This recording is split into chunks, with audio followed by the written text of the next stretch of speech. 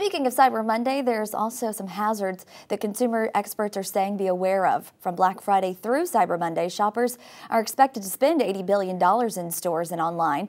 Cars and electronics are expected to be hot ticket items, but as experts say, your personal information can get in the wrong hands of the wrong people. This is the time of year most of us spend a lot of money, so you're going to have a lot of scam artists out there collecting the data for them to steal your identity. They may not use it right now, but this is a good time for them to start stealing that information for them to sell or use later on down the road.